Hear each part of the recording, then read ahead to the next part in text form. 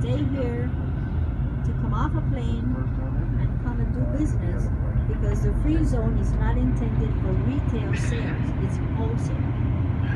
Everything that's manufactured, call it jewelry, Rolex watches, perfumes, liquors, tires, machinery, there is a representative in the free zone. It's 1,500 acres big, 3,500 stores. What it does is it cuts down time from where they're actually manufactured. If somebody would like to have 10,000 pair of Nike sneakers, they're made somewhere in India or somewhere like that. They would have to order them and wait for them to come from India. No, they will be shipped from here.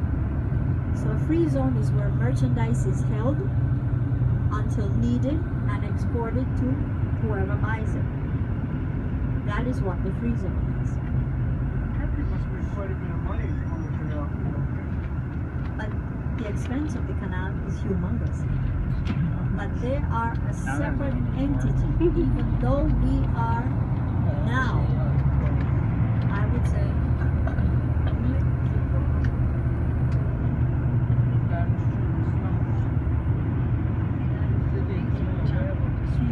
this is what, where they told you we have the restaurants or the craft shops. We will drop you off, and then I will come off the bus and show you the walkway that goes from here to where the actual ship goes. So as I was saying, the canal is a separate entity. It has an administrator. The President of the Republic cannot even ask them the time of day.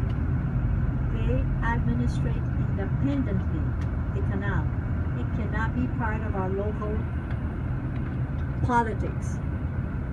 It's based on tenure, expertise, because we're a service to the world. 365 days a year, 24 hours a day. So when they finish their budget fiscal year, 30 September, whatever they have left over, that's what is transferred to the Republic of Panama and becomes part of our national budget. But it's not the piggy bank where every day somebody goes and puts their hand in. Well, 18% is the total of taxes that is paid. 8% goes to Social Security, which provides for hospitalization and retirement. 2% education tax, and the other 8% is income tax. Is that a flat tax? Flat tax. Now, if you make less than $12,000 a year, you don't pay taxes.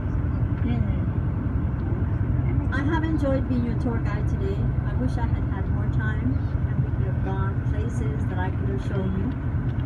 But we have a date for 2016 when we'll all come back to see the new canal complete. Do have a continued pleasant vacation, a safe trip home, and remember, you'll always be welcome to Panama. Thank you for coming.